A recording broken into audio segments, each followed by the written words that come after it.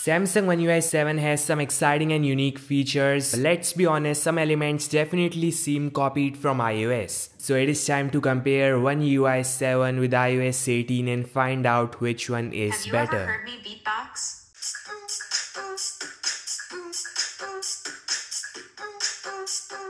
I could do this all day. Cats and boots and cats and boots and cats and boots. So starting things with the lock screen, the iOS 18 can only customize clock font and color. The One UI 7 on the other hand can not just change clock font color, but there are tons of different clock styles to pick from, that with nice AOD to lock screen animation.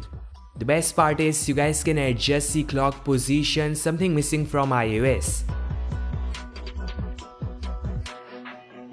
The One UI 7 allows you to change the notification style for lock screen. It uses AI to suggest lock screen setup ideas, so a next level customization you get in there.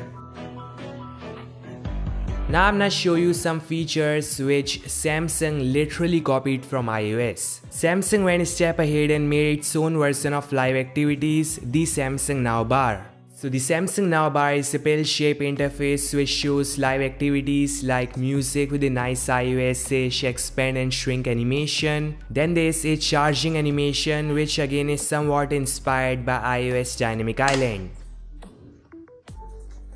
Interesting part is Samsung didn't stop there but also copied the iOS Dynamic Island style notifications when on the home screen.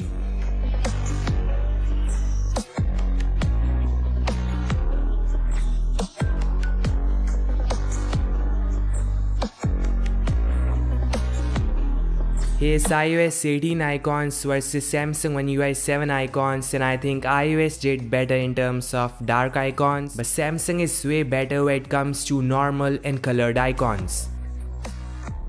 I like how Samsung got widgets of all size and shape including 1x2. There's application drawer in Samsung One UI 7 with horizontal and vertical scrolling as well. So I think One UI 7 is clean and did better in terms of home screen and icons.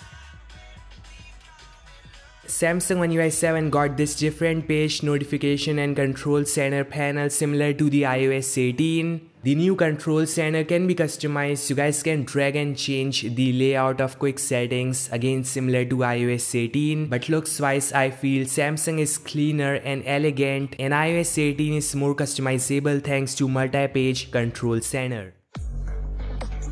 Siri versus Bixby, and no doubt Siri is superior, can do system level tasks, but Bixby can do better human-like conversation, something missing from Siri.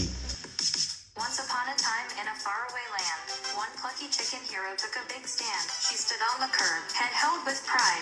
Let's show these crows not all birds gotta fly. It was all a dream, this virtual assistant scheme. Texting, your gym jams flexing in my subroutines. You want to know what the French word is for toe? You got questions, best turn up my flow. His story can be a mystery.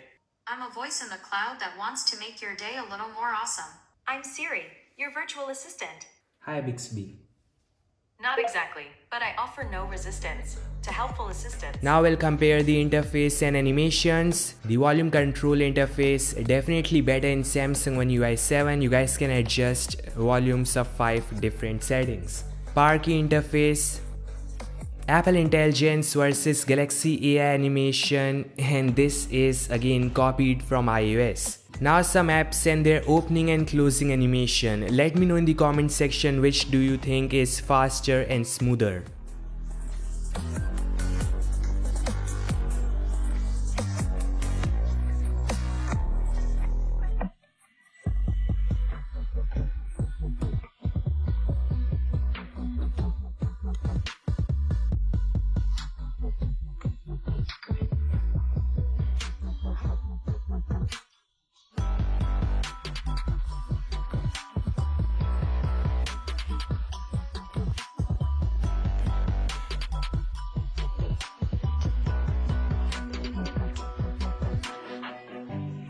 So this all guys, I think OneUI 7 is smooth, fast and got tons of customization options, and just cannot ignore good luck, which is a paradise of customization. Samsung got heavily inspired by iOS, we just cannot deny that, but they made the OneUI interface better, interactive and more user friendly. The iOS 18 is decent, fast and smooth. iOS 18 support live activities or even third-party applications, something missing from OneUI 7 as of now.